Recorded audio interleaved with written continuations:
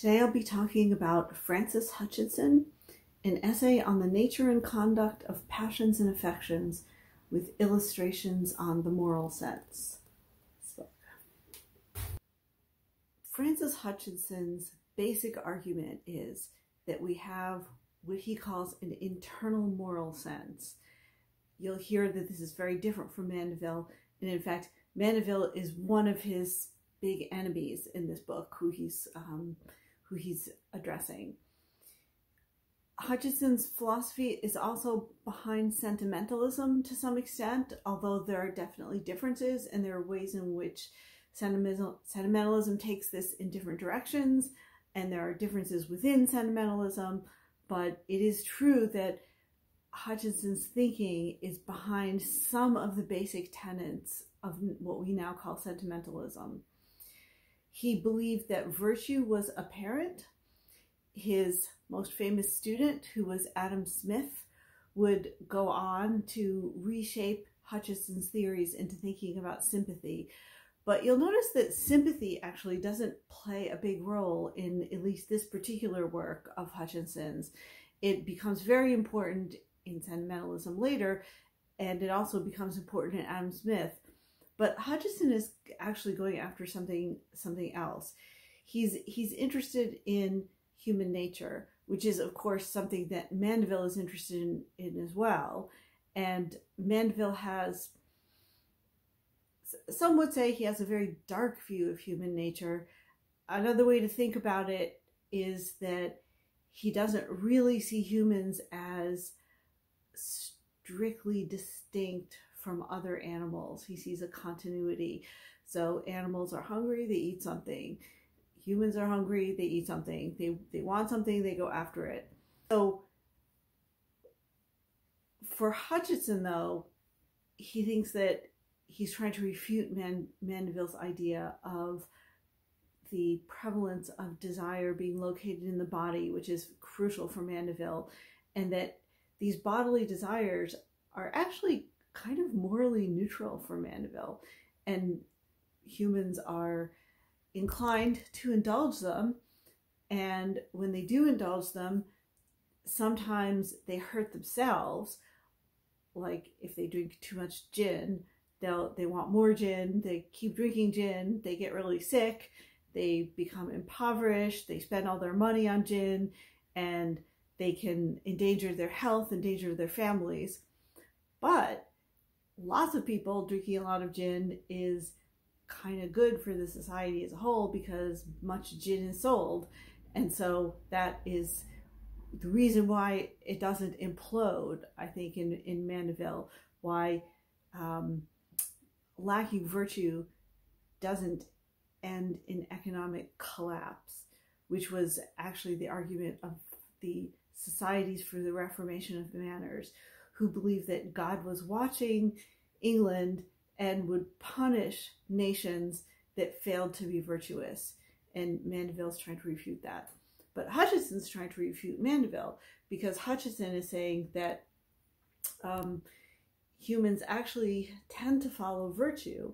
And the reason they follow virtue is because virtue makes them happy. And virtue is, I'm not sure I can fully define it in the way Hutcheson is saying what virtue is, but it often means caring about others and doing things that support the community. So doing things for other people and acting on your benevolence, which Hutcheson thinks we have a natural, where humans are naturally benevolent, whereas Mandeville doesn't think that. But virtue is hard to define in Hutcheson because we internally know what it is. We have what he calls, and what I'm going to go on to talk about is a moral sense, that we have an internal sense of what is morally correct and what is not. So therefore, it is the emotions that are a guide to morality. So that I think in Hutcheson, emotions themselves don't really have a moral significance, but emotions can guide us to correct moral actions. And for Hutcheson, interestingly, and maybe in ways I won't have time to really fully explore in this video, Hutcheson also wrote a lot about beauty in the aesthetic, and it does come up in this work. It's not the center of this work, but it comes up in it.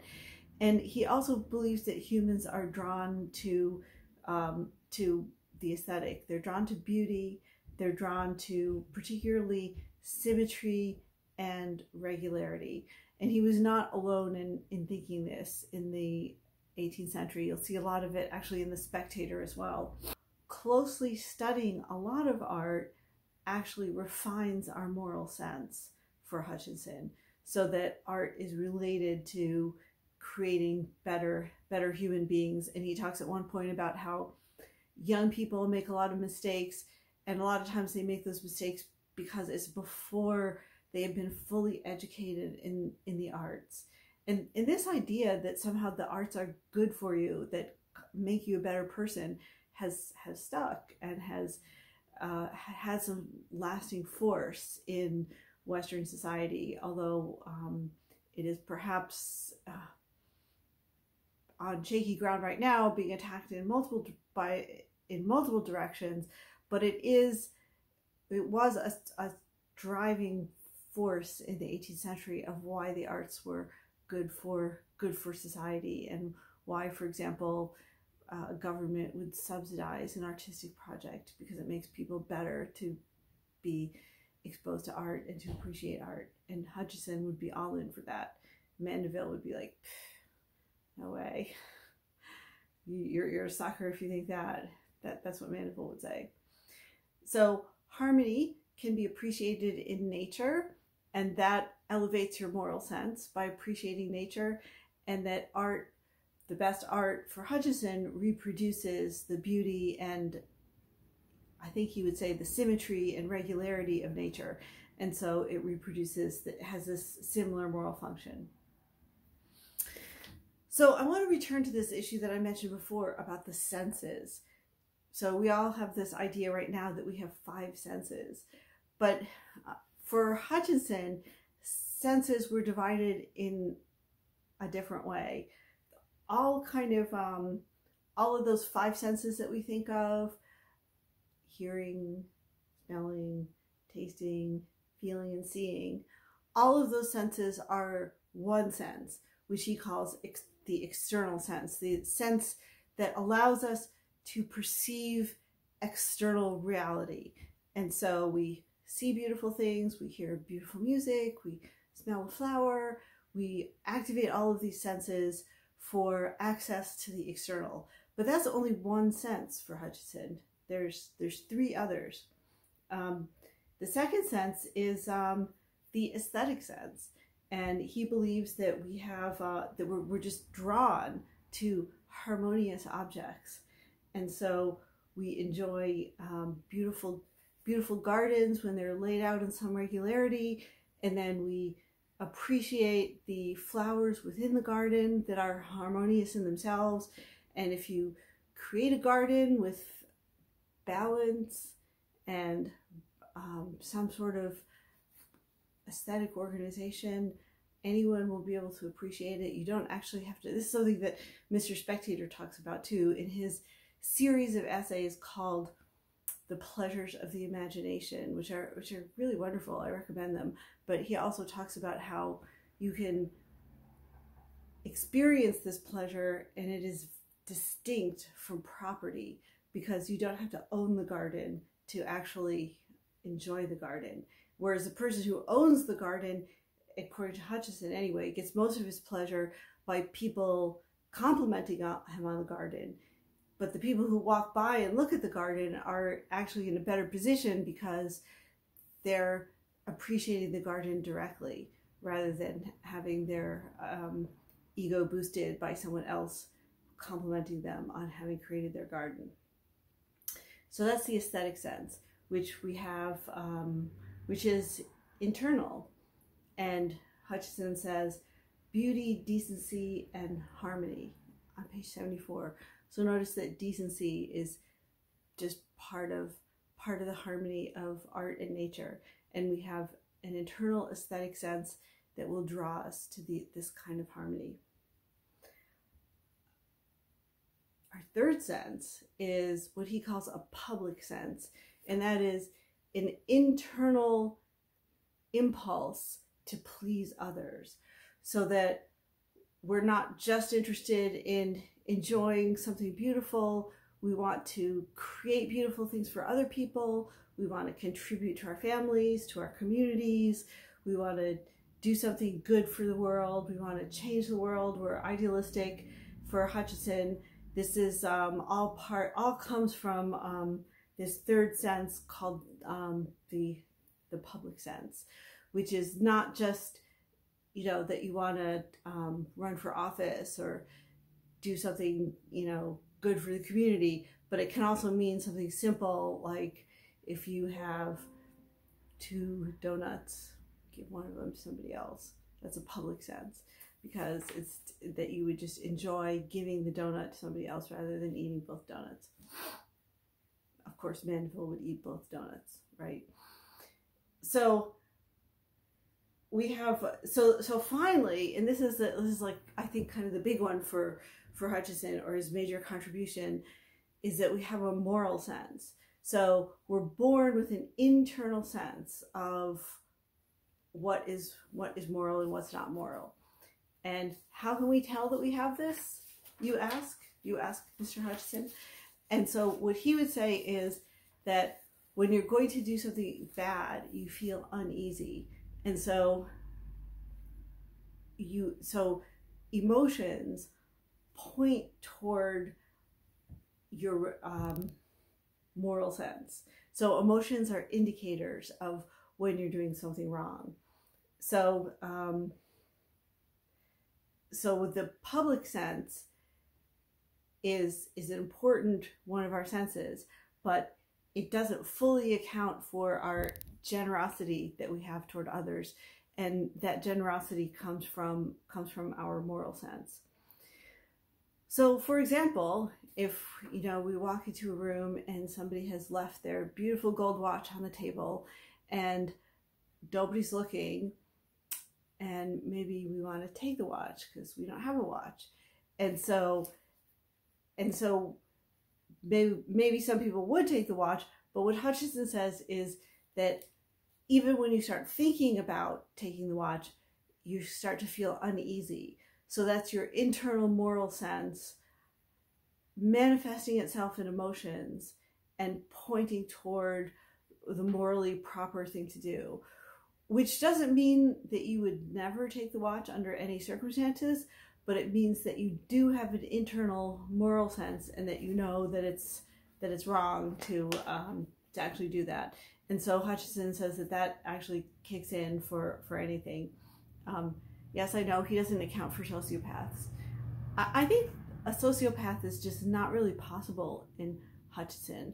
He does often qualify it by saying most people are like this. So perhaps he has in mind some exceptions. I don't know. I'd have to read a little deeper into Hutcheson and criticism, see what he thinks of that. He argues that benevolence is natural to us. Benevolence being kindness and generosity. So that's a natural human impulse, is benevolence. And so we do have these desires that are not benevolent, like, ooh, look at that watch. I'd like a watch. I should just take that watch. So what Hutcheson says is that your desire for the watch is actually something you can't help. You just have that desire, and desires are natural. But what does happen is that your moral sense kicks in, and that you are actually able to regulate your desires. So Hutcheson acknowledges desires. He does not argue for judging people according to their desires. He just argues that everyone needs to learn how to regulate their desires. And part of this is because in Hutcheson, humans are only happy in a community. So human happiness is based on being part of a community, which is not something that all philosophers have argued. A lot of them have argued that, you know, you find happiness internally. But Hutcheson, and actually this is a lot of the Scottish Enlightenment philosophers felt this, and Enlightenment philosophers in general felt that community was the source of happiness, and that people are not happy on their own.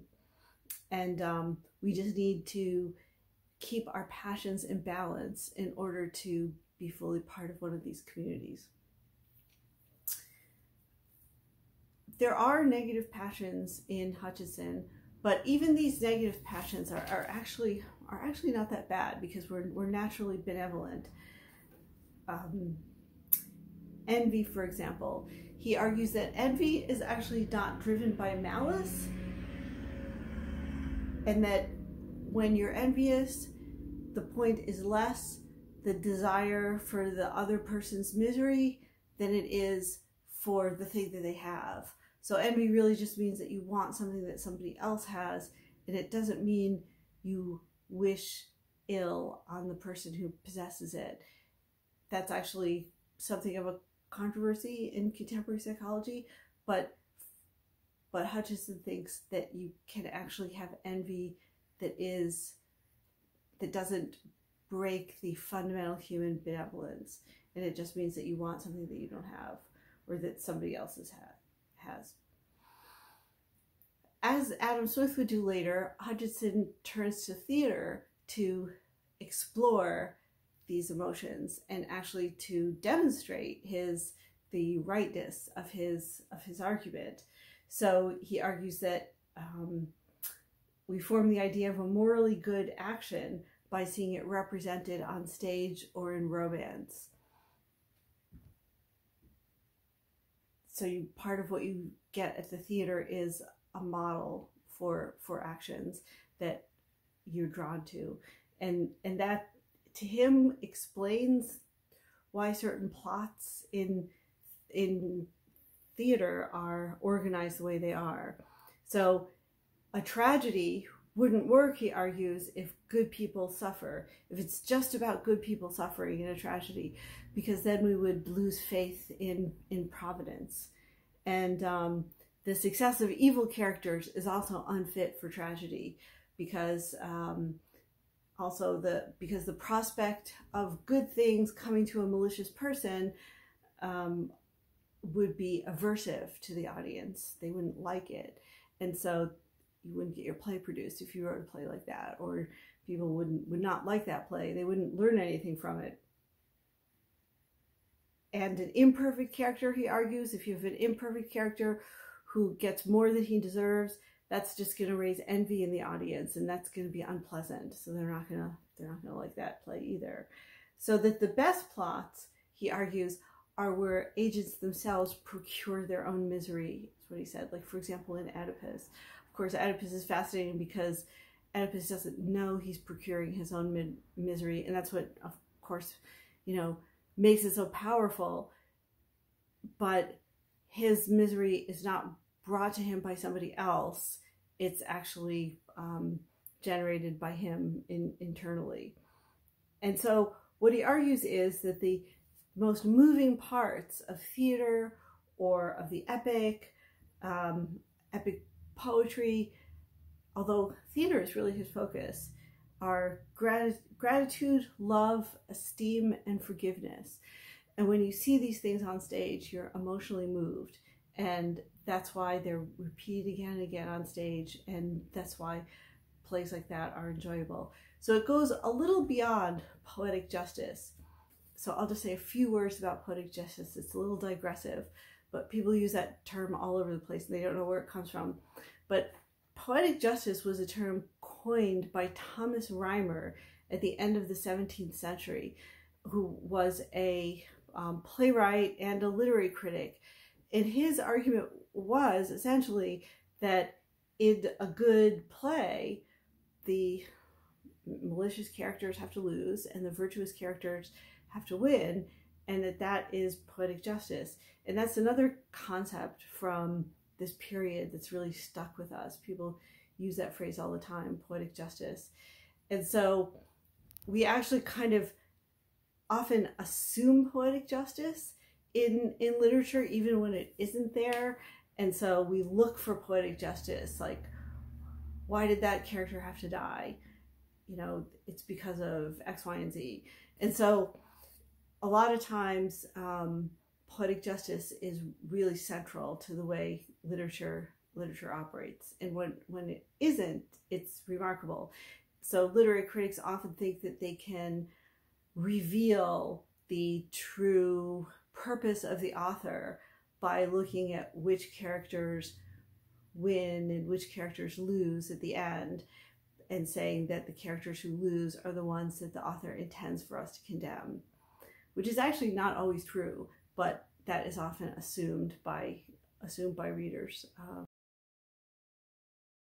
So here's another, maybe a brief turn away from Hutcheson, but just to kind of think about, why is there so much analysis of passion in this period?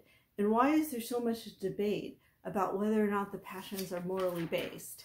And I know this has been a question before. The 18th century wasn't the first, but people at this time, like philosophers and I think novelists as well, more philosophically bent novelists like Eliza Haywood, really kind of were working through this question all the time. And so we might wonder why. And okay, nobody knows, but here's a couple of possible ideas. One might be secularization, which is a long process and very controversial. Not everybody thinks that secularization really took place, but I happen to think that even though people did not become more secular, and of course Hutcheson is you know, clearly connected to Christianity, and he talks about providence and God, really more providence than God. But I think in the 18th century, it became possible to think outside of religion, or to think in ways that were kind of next to religion, in a way to think about ways in which religion didn't cover all of the philosophical landscape.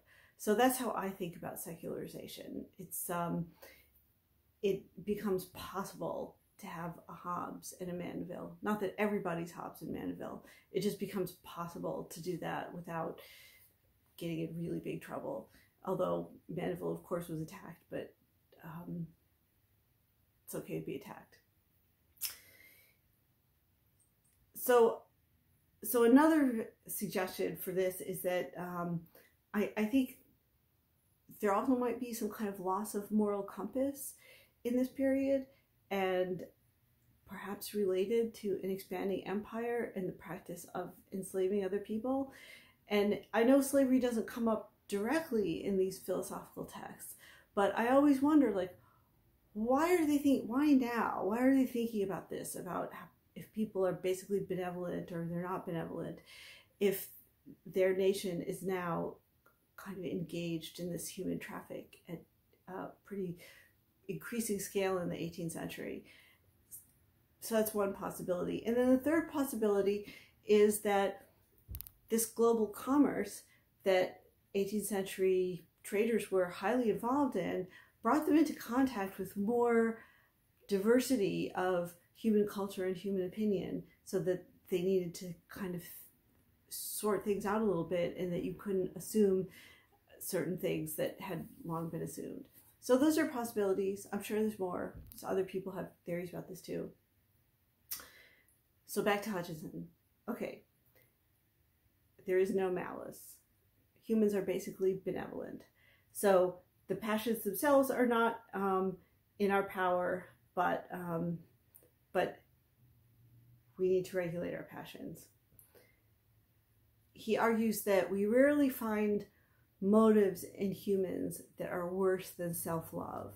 So he knows that people do bad things, but he thinks that they do this out of selfishness, not out of malice, and that malice itself is fairly rare, and that even selfishness is fairly rare in Hutcheson. He said that people seek power. He admits that they seek power. He's read his Mandeville and his Hobbes. He observes that they seek power, but he thinks that people don't really want power for itself. They want it for some kind of future benefit that they can squirrel away for when they need it. And so, and again, like such sort of lowly desires for power and out of self-love emerge when young people have not cultivated yet a desire for things like music, painting, and poetry, which are ultimately better than power in his view. And that he points out that selfishness is often attended with shame. And so there's the moral sense kicking in. And so virtuous pleasure, he concludes, is superior to all other pleasures. And this is, of course, an attack on Mandeville and others at his time, but definitely on Mandeville. And that friendship and honor provide the greatest pleasures, and that this is something that is not fully recognized in youth, but as people get older, they recognize that these are the best kind of pleasures.